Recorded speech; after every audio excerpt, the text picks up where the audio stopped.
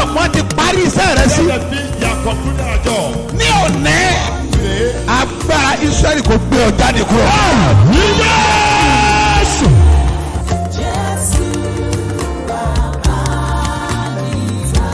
Bí Jésù bá ti dé ayé ọjọ́ yẹn ní ìtàn ẹ yí padà.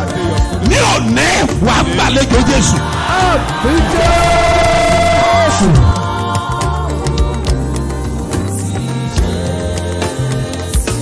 Gbé ọwọ́ ẹ̀ sókè. Àní ogun tí ń fi àkókò rẹ ṣòfò. Jésù tí olóore fi gbàgbé ẹ̀. Ogun yẹn ṣọ́.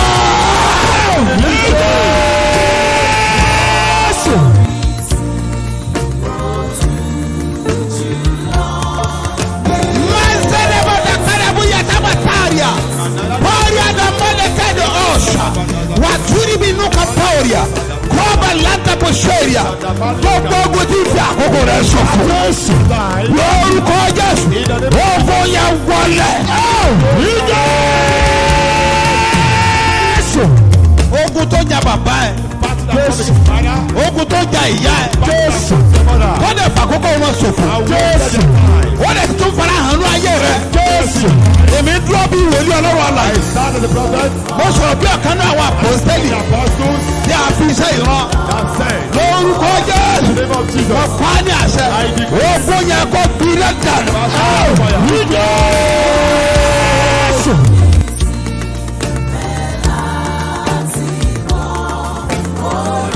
Nítorí pé ìwọ gbàgbọ́. Because you believe. Mo pa á ní àṣẹ. Ogun tí ń jà lé bàbá rẹ̀. Ogun tí ń jà lé màmá rẹ̀. Ogun tí ń jogún níbẹ̀ yẹn. Ẹ fi iná dànù.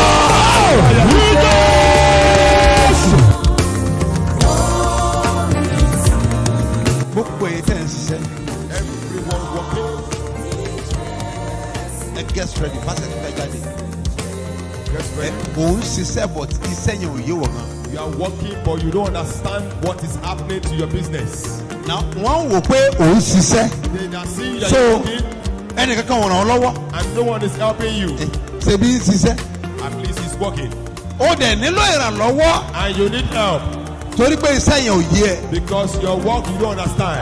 Mi dúró bí wòlíì tá a rántí ọ. I stand as a prophet sent to you. Ogun tí ń jà nínú ẹ yẹn. Ogun tí ń jà lára sí ẹ yẹn. Òpin dé bá wa.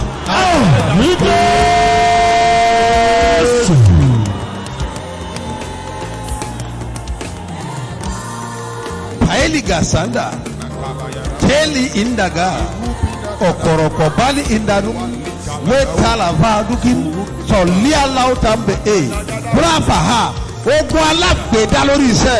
Battle of darkness in your life. Ó yá para.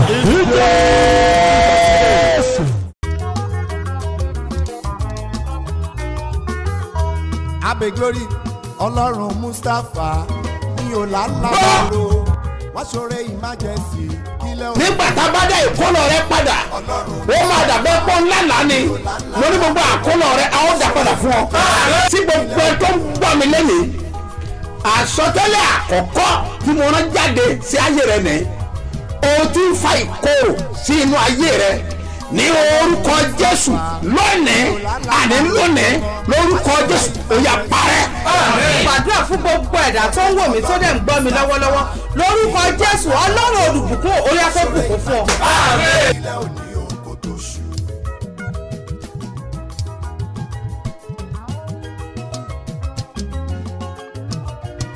Ẹ jẹ́ a dúpẹ́ lọ́wọ́ náà pé Olúwo ṣé fún àánú rẹ lórí mi lórí ọmọ mi lórí ọkọ mi Olúwo ṣé ayérayé ò ṣé Olúwo ṣé Olúwo ṣé ibi ẹsẹ̀ máa bẹ́ẹ̀ ẹ mọ̀ pé mo lè débẹ̀ o.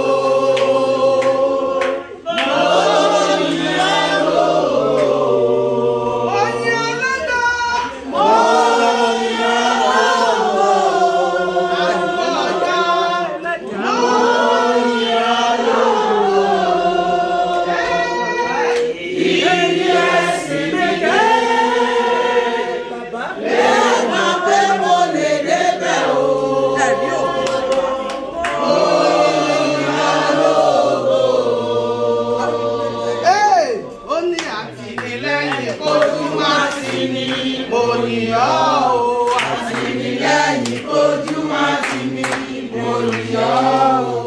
Àtìlẹ́yìn kojú má tì mí, mo yìn ọ́ o. Àtìlẹ́yìn kojú má tì mí, mo yìn ọ́ o. Àtìlẹ́yìn kojú má tì mí, mo yìn ọ́ o. Àtìlẹ́yìn kojú má tì mí, mo yìn ọ́ o. Àtìlẹ́yìn kojú má tì mí, mo yìn ọ́ bá.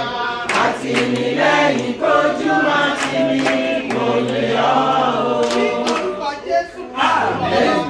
Ní orúkọ Jésù, àmín. Ní agbára ẹ̀jẹ̀ Jésù, àmín. Àpáta ayérayé agbẹ́ ọ̀gá ìjọba ìwà agbẹ́ ọ̀gá àti ìyẹ̀fọ́. Adúpẹ́ ìfẹ́ rẹ lórí wa, lórí ọmọ wa, lórí ọkọ wa. Adúpẹ́ ìrìn àjò tá a rìn wá bí. A yàn ọ́ lógo nítorí pé àánú la rí gbà. Kì í ṣe mímọ̀ ṣe wa. Ó dára sí wa, ó dára sọ́mọ wa, ó dára sílé wa. Ayérayé gba ọpẹ́ wa. Àjíǹde àti ìyè, àfihàn àti ọpẹ́ fún ọ nítorí pé ìwọ ló ní ọpẹ́, ìwọ ló ní ògo. Àwọn adá gbogbo ògo àti ọlá padà tó ọ̀dọ̀ rẹ lórúkọ òyà ẹ̀gbọ́ ọpẹ́ wa. Tá a bá rí ẹ̀ṣẹ̀ ẹnìkọ̀ọ̀kan wa, ètò ní jẹ́ kára àánú gbà, ètò lè fajà bó òjijì lórúkọ Jésù ọ̀run pa ẹ̀ṣẹ̀ wa. Àìgbàgbọ́, àìlègbàdúrà, àìlèkọrin lórúkọ Jésù òyà ìdáríjì. Gbogbo ìjọba ẹ̀ṣẹ̀ tí Sàtánì rí ìfọ̀ àbọ̀ lórúkọ Jésù òyà ìdáríjì. Lórúkọ Jésù òyà ìdáríjì. Àwọn béèrè fún agbára àkọ́tún, agbára látòrí ìtẹ̀ lórúkọ Jésù òyà ìdáàbò wa. Àtàwọn àtọ́ ọmọ wa àti ilé wa lórúkọ Jésù òyà ìdáàbò wa. Lórúkọ Jésù òyà ìdáàbò. Àwọn àti gbogbo àwọn tí ó rìnrìn àjò lé ọ lọ́wọ́ lórúkọ Jésù olú ẹ̀tọ́ wọn sọ. Jésù àti oyè ẹ̀tọ́ wọn sọ. Olùwọ́ ọkọ̀ náà lórúkọ Jésù oyè ẹ̀gbọ́ ọkọ̀ náà. Lórúkọ Jésù oyè ẹ̀gbọ́ ọkọ̀ náà. Àwọn tó fi ilẹ̀ lórúkọ Jésù oyè ẹ̀sìnkì fún. Jésù àti oyè ẹ̀sìnkì fún. Àwọn fi ọmọ àwọn mọ̀mọ́ ìlé ọlọ́wọ́ àti bàbá ìlé ọlọ́wọ́ lórúkọ Jésù oyè ẹgbẹ́ wọn wọ̀. Ayérayé oyè ẹgbẹ́ wọn wọ̀. Owó tí wọ́n fi ṣèkẹ́ yìí tí wọ́n fi tọ́jú yìí lórúkọ Jésù ọ̀run fi lé wọn lọ́wọ́. Ayérayé ọ̀run fi lé wọn lọ́wọ́. Lábárí alágbára ìkà, obìnrin ìkà, ọkùnrin ìkà, tó ti lé bàbá jáde, tó ti lé ìyá jáde, tó lọ fẹ́ lọ́wọ́ ẹni sọ́mọ rẹ lórúkọ Jésù ọwọ́ náà kó gbé yàrá. Gbogbo ìjọba òkùnkùn tó bá dìde tó ní òní délé lórúkọ Jésù bá tó délé òní pa. Kó gbé yín wọ̀, ẹ̀ rà pé wà lórúkọ Jésù Kristi Olúwa wa. Àmín, àmín, àmín lórúkọ Jésù. Ní gbogbo ọ̀nà ẹ ṣé. Ní gbogbo ọ̀nà ẹ ṣé o Bàbá. Ní gbogbo ọ̀nà ẹ ṣé. Ẹ ṣé Olúwa. Ní gbogbo ọ̀nà ẹ ṣé o Bàbá. Bàbá olùtọ́jú ènìyàn.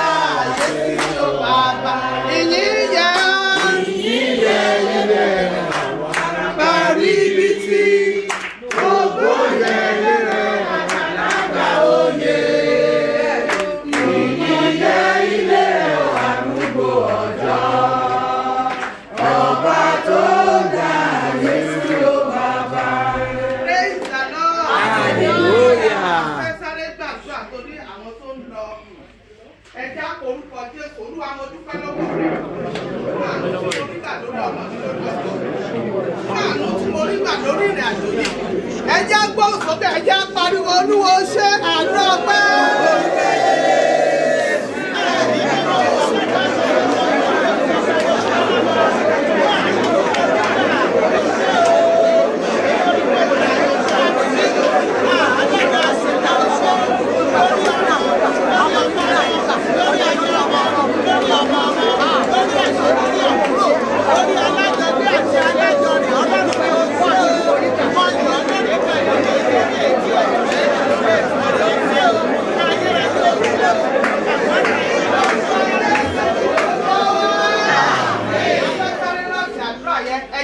Fún ìdáríjì ẹ̀ṣẹ̀ Olúwa dáríjì mi gbogbo ibi tí mo ti gbà ṣẹ̀ sí ọ gbogbo tí mo ti gbà mójú ògo rẹ bínú ayérayé dáríjì mi ó yẹ sọ́dọ̀ dúró.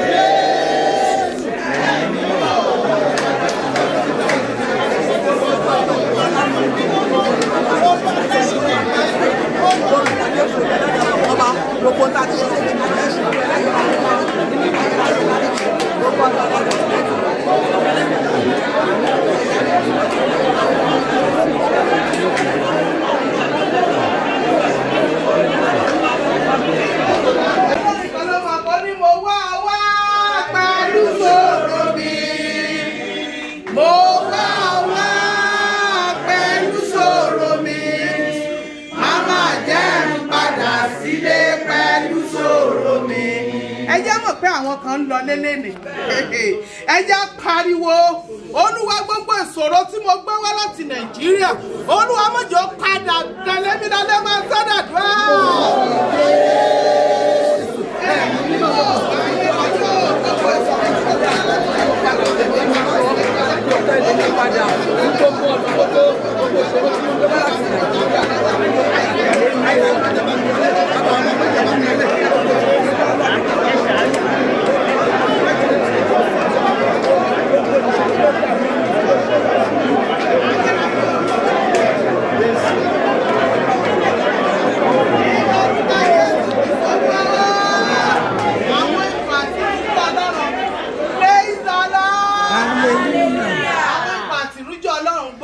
Gbólóhùn méjì méjì ni wọ́n máa pè ṣùgbọ́n àwa bíi àmọ́ ẹ jẹ́ ká gbá ọyàn wa mú ẹ jẹ́ porúkọ Jésù gbogbo ọmọ tó mu ọyàn mi Olúwa jẹ́ kó jẹ́ èèyàn gbogbo ọmọ tó jáde lára mi Olúwa jẹ́ èèyàn ẹ sọ́dọ̀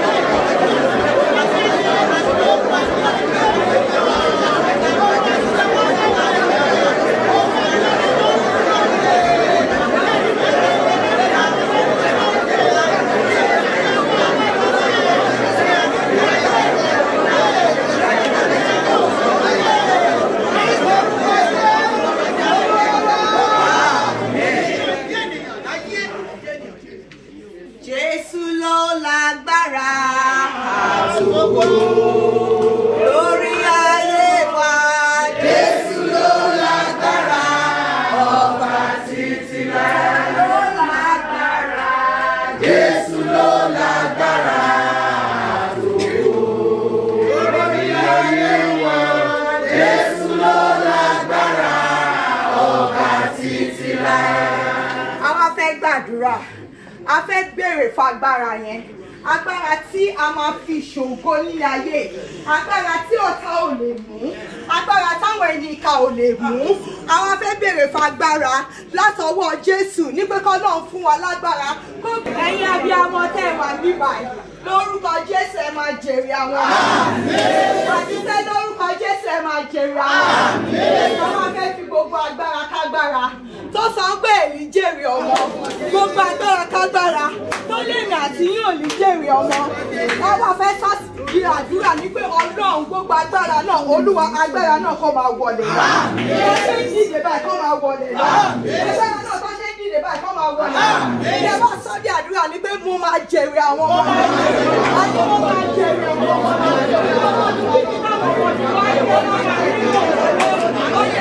àdúrà fún àwọn ọmọ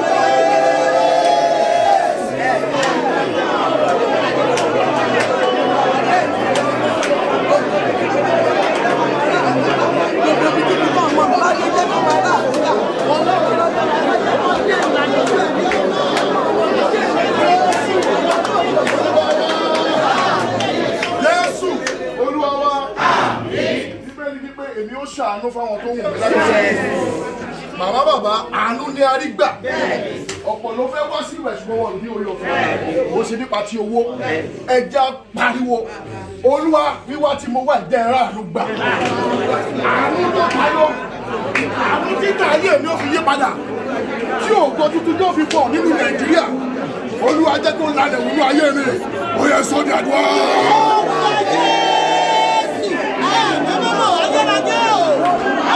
Àwọn ọ̀gá tó ti yọ̀ ọ̀gá tó fún mi láàánú láti wá sí ìlú bí mo ti wá sí ìlú ọdún ẹgbẹ́ ní àánú náà.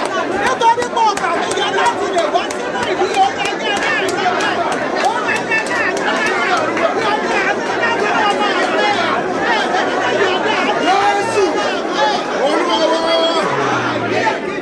Àwọn màmá sọ̀rọ̀ kan, wọ́n láwọn kan lọ sí Nàìjíríà. Ogun kan wà téèyàn sì rù wá. Kò tún gbọ́dọ̀ bá wa lọ́lé mọ́. Mo fẹ́ kó lanu kó sọ̀rọ̀. Gbogbo ogun tí mo rú káàkiri.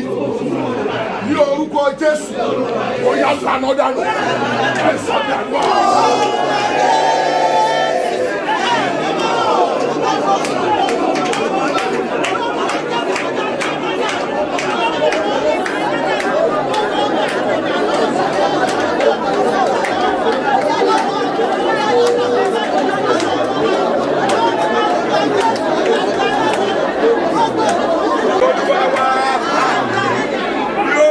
Jésù Kristi Olúwa wa. Àmín àmín lórúkọ Jésù. Ọlọ́run lolùbùkún jùlọ. Nígbà tí mo wọ̀lú yìí ohun tí mo rí nìyẹn ìbùkún. Ìbùkún tó wà nínú ìlú yìí ni mo fẹ́ ká béèrè láàárọ̀ yìí. Olúwa olùbùkún jùlọ. Ṣí fèrèsé ọ̀run rọ̀jò òbùkún sí lórí àdúrà.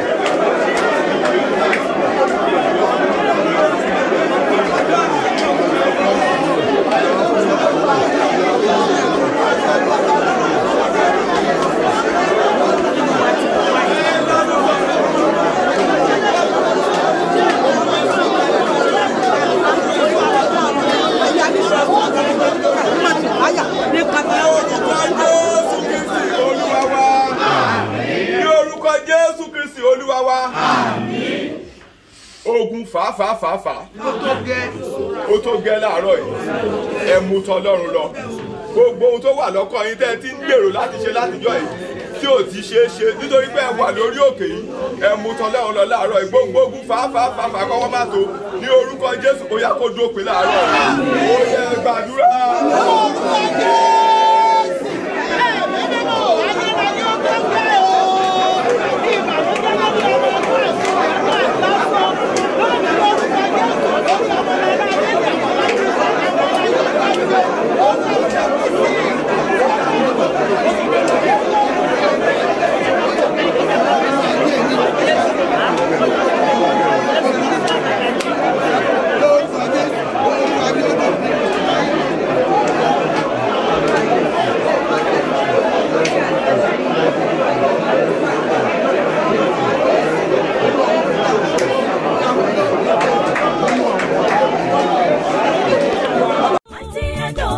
Ọwọ́ agbára Ọlọ́run wá sọ̀kalẹ̀ wá oníṣẹ̀lẹ̀ Gádárà 2022. Ó yá gbogbo ènìyàn ẹ tú yáyá máa bọ̀ níjọ́ Ọlọ́run ṣe bí ọba.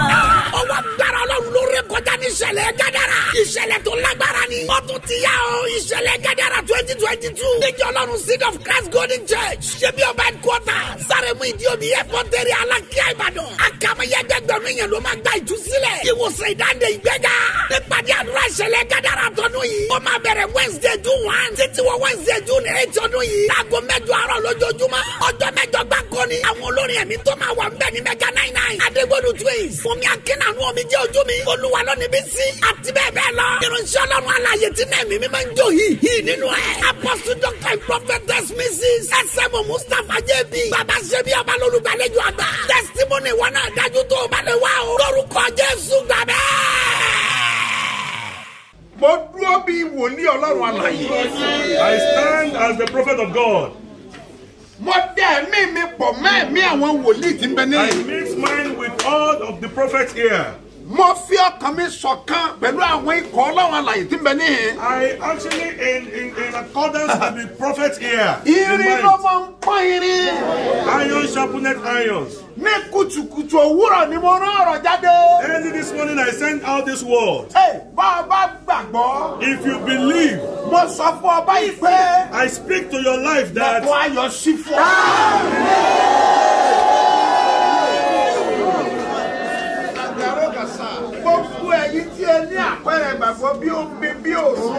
any one of you that have something of faith like anointing oil or water,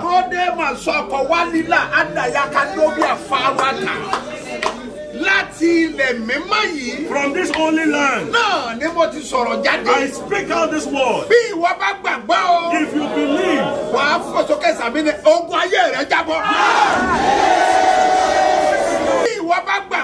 if you believe,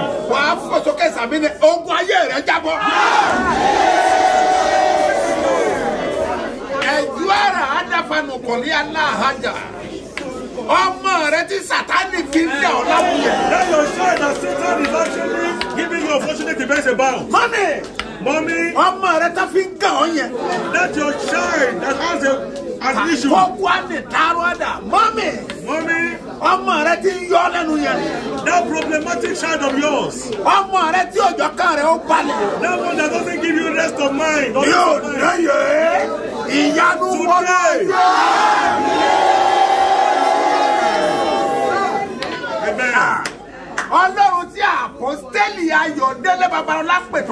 The God that Apostle Babalola called and he had.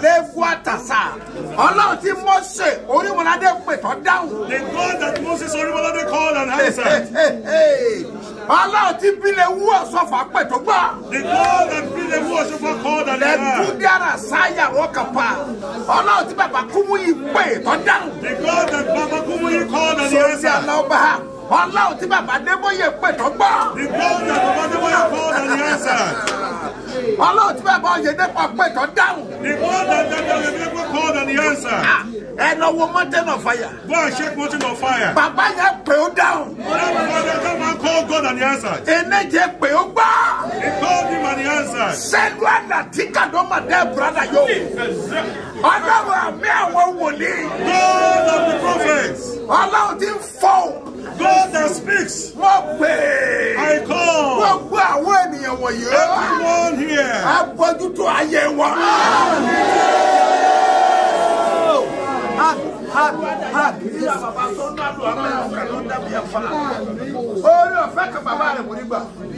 I received one grace from Daddy Divine Daddy. I've never seen a man of God that doesn't love our Daddy Aremu. He said, what does Daddy use? He loves the young prophets. He loves the old prophets. They love him. Why are they hating you? Every spirit of hatred in your life.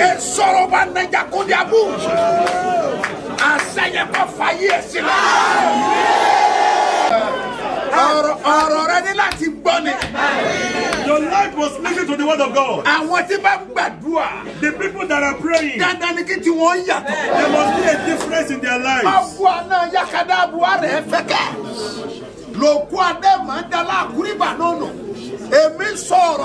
I speak the word of life. If you believe, every spirit of wastage that doesn't actually make you to have money, every spirit of wastage that doesn't want you to be glorious,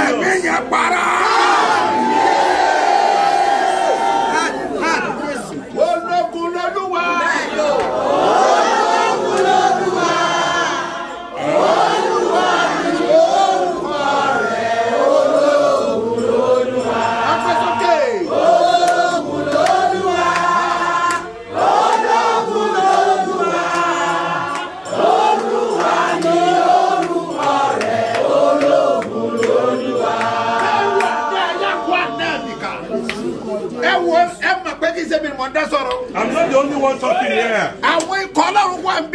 The prophets of God are here. The prophets of God are here. That God has actually established parties.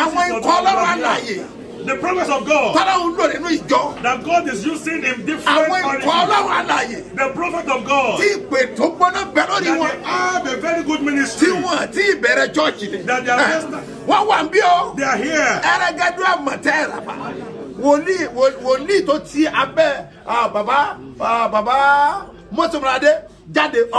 The prophet that came under that the Moses Orimolola is here.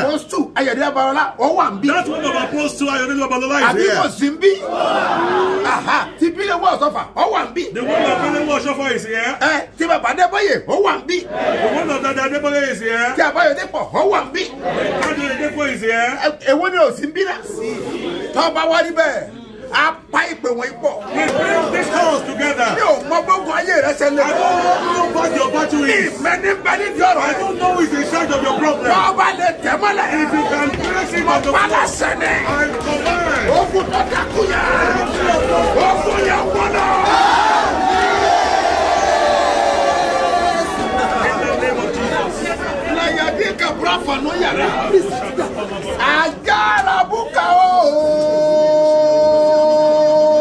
Ajalolo beach.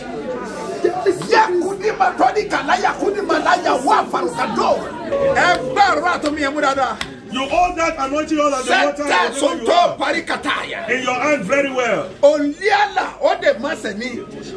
Lo kwaka watu ribalasha. Ahanu kasoso. Have mercy. Toma change the story. That will change your story.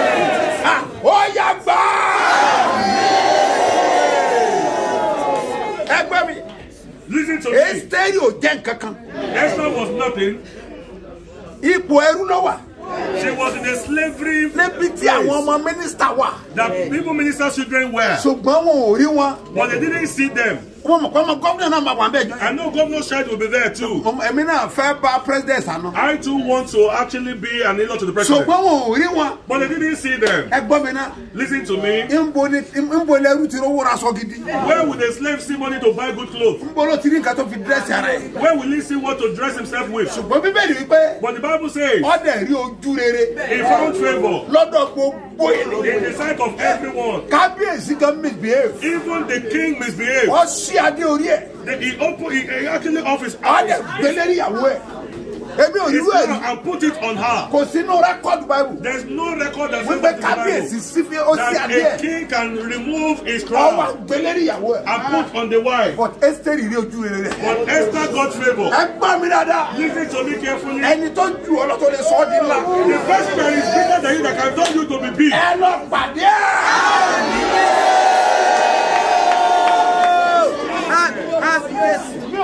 I don't know the project that you have that is stagnant. And you have tried and it is stagnant. A very young girl, America. One young guy in America. Only daddy. He said, Daddy. America for 15 years. He said, I've been in America for 15 years. And he said they bought the land. But he has never bought a block. So I don't you work? He said, Daddy, they have never stopped me from work. He's the one that decides where to work. So he has money. But he can't build. I said, do you believe? He said, he does. I said, what is happening is that it's not just something natural. It's a power. But God has not revealed it to me.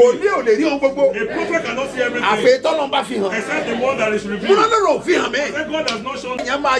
When the boy woke up, he slept and woke up. He said, Daddy. He said, God has not shown you. He said he saw it in his own dream. He said he saw his stepmother in the dream. Put leg on his body. If he wants to stand up, I have cane in my hand. If you stand, we'll beat you. He said in the dream, he was shaking. But afterwards, he saw somebody. The person looked like our daddy here. He said he looked like him. The person that has his daddy's resemblance said, leave him. And he didn't argue. He just stood up. He said when he stood up, he said this bad woman gave her a slap. And the woman knelt and said, forgive me. He said he woke up. He knows the miracle of Mary. The miracle I saw. You see what happened? In just 8 months.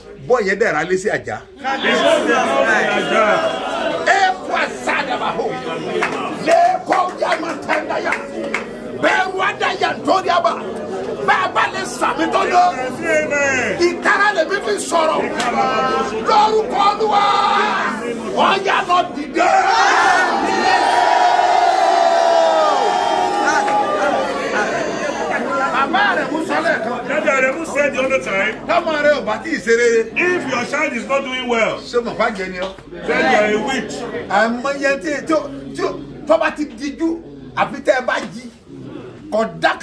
Some people, once they close their eyes, except you wake them, they suspect that they are witches. The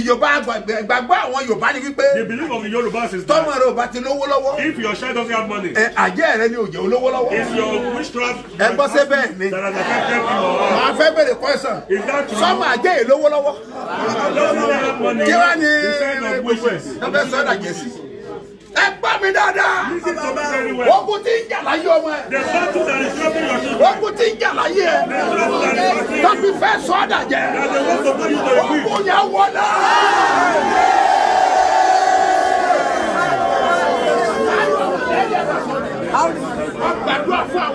I pray for the youth.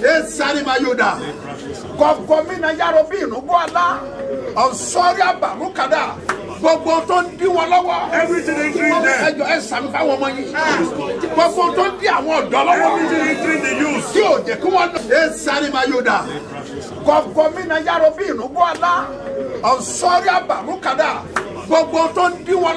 Everything including them.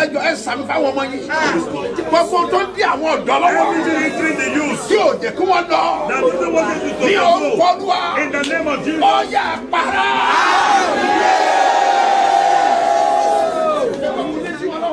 It's a battle that is disturbing them. It's a battle that is disturbing them.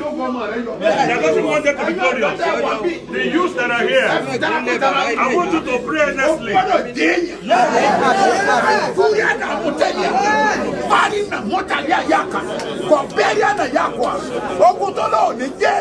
That battle that says she's going to become somebody.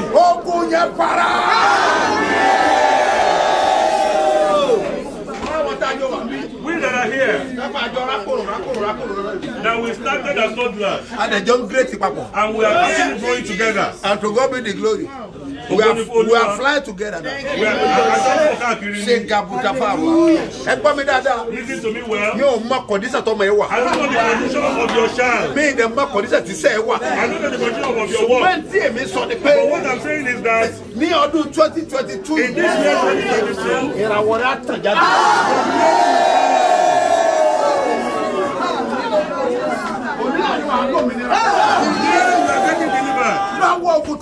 from every person that is fighting you, God spoke to me in December 2021. Only 2022. He said in 2022 is my year of freedom. If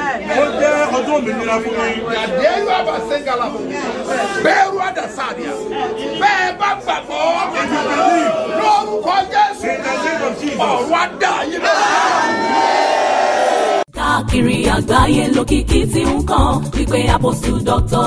SMO Mustapha JP bàbá ṣe bí ọba ń ṣọjọ́ ìbí. Bẹ́ẹ̀ni o, májẹ̀mú tó lágbára ló rọ̀ mọ́ ọjọ́ ìbí bàbá ṣe bí ọba. May 27 lọ́dọọdún. Iṣẹ́ mi àti iṣẹ́ ìyanu ńláńlá ló máa ń ṣẹlẹ̀. Bá ṣe máa ṣe tọdún ìrẹ́ rẹ o. Thursday May 26 ní press concert. Àkàmọ́yé gbajúgbajà olórin ẹ̀mí ló máa wá ń ṣe bí ọba headquarters ìlú Ìbàdàn. Aago mẹ́wàá lẹ́mọ́jú kẹlẹ́lẹ́ ní. Friday May 27 ní Covenant Marathon Prayers and Vigil. Iṣẹ́ òru tó lọ́n fi bá bàbá ṣe bí ọba dáma jẹ̀mú nítorí àwọn tó ń wojú Olúwa fún ọmọ bíbí. Ṣé bí ọba National Camp tó wà ní AP bus stop. Lúfùwàpẹ́ junction Lúfùwàpẹ́ ìpínlẹ̀ Ògùn ló ti máa wáyé o. Tó bá di Sunday May 29. Birthday Thanksgiving and Empowerment Day ní. Ṣé bí ọba headquarters. Sáremu Ìdíòbí airport area Alákíá Ìbàdàn. Bẹ̀rẹ̀ láago 8 àárọ̀. Ìwọ náà máa bọ̀ wá fi máa jẹ̀mú ọjọ́ ìbí wòlíì gbàdúrà. Kó o máa ṣe bí ọba. Gbogbo àṣẹ tí mo rán jáde. Every command that I've set out. Ní orúkọ Jésù. In the name of Jesus. Ó máa sọ ọ́ di ńlá. It will turn you to be big. Àwọn àṣẹ yẹn. All those commandments. Lórúkọ Jésù. In the name of Jesus. Ó máa tú ayé ẹ ṣe. It will better your life. Story á change. Your story will change. Jésù Olúwa wa. In the name of Jesus we have prayed. Ẹ má gbàgbé pé. Don't forget. Iṣẹ́ agbára tí Olúwa paláṣẹ fún ọjọ́ mẹ́sàn-án. The power of prayer that God has actually established for 9 days. Ó lọ lọ́wọ́lọ́wọ́. Is ongoing as we speak. Mo dẹ̀ mọ̀ pé. And I know. Ó máa change the story. It will change your story. Gbogbo ẹ̀yin tẹ́ ń wojú Olúwa fún ọmọ. Every one of you that are expectant mothers. Looking to God. In the name of Jesus. Go and be pregnant in Jesus' name. Gbogbo ẹ̀yin tẹ́ ti sọ di àgàn. Everyone that they have made barren. Àgbogbo ẹ̀mí àgàn yẹn kọ́ fàyè sílẹ̀. Every spirit of barrenness should live your life. Mo sọ fún wa pé. I told you that. Tábà ní èèyàn jẹ́ àgàn. If they say somebody is barren. Kì í ṣe pé àgàn ọmọ nìkan. It's not barrenness when it comes to childbearing. Ẹni tí ò kọ́lé mu ní àgàn náà ni. Even somebody that cannot build a house is actually barren. Ọ̀jẹ̀ ọ̀rọ̀ mọ́tò wọ́n fẹ́ sọ́dọ̀ àgàn mọ́tò yìí rà ni. You cannot buy a car, it's actually barrenness. Lẹ́nu ìlú òyìnbó àgàn kan náà. You cannot travel out of the country, it's a barrenness. So mo pàṣẹ. I command. Jẹ́fàdà mọ́tì àlàfóònìà. Lórúkọ Olúwa ẹ̀mí àgàn kan fàyè ẹ̀sìn. The spirit of barrenness should live your life. Wà á dẹ̀ ra àánú gbà. And you will receive mercy. Èyí tẹ́ ẹ ran ministry lọ́wọ́. You that have been helping the ministry. Tẹ́ ẹ san ìdámẹ́wàá yín. That have been paying your tithe. Tẹ́ ẹ san ọrẹ yín. That have been paying your offering. Tẹ́ ẹ san ọrẹ májẹ̀mú. That have been doing that one of covenant.